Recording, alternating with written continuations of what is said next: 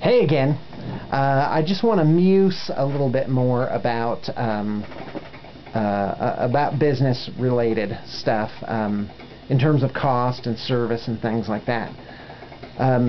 When you go to any sort of service, you're not just buying the actual item, you're buying what comes along with that. So like with Blue Table Painting, I go to great pains to keep the same artist, so that a year later, if you want to expand on an army, the same person is still around. I'm available usually about 12 hours a day to talk to you personally, to go over anything that you like. I follow up on shipping problems.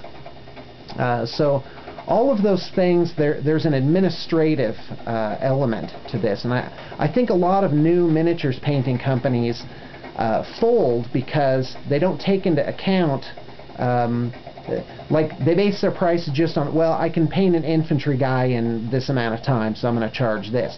But oh, surprise, surprise, you're going to spend about 25% of your time just giving customer service, setting up orders, giving advice, packing things well is very time consuming. And I also might add, a bonus with Blue Table Painting is for orders over 500, which is most of them,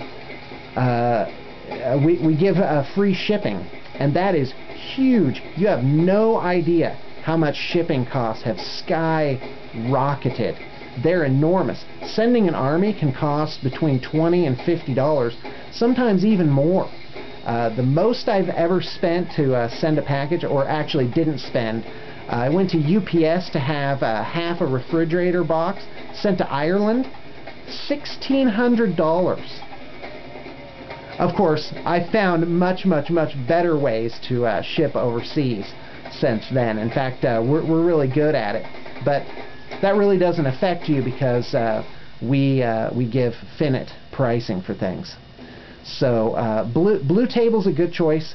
We have good prices, we have fair prices, and we're going to do right by you over the long term. I plan on being in business for about 40 years.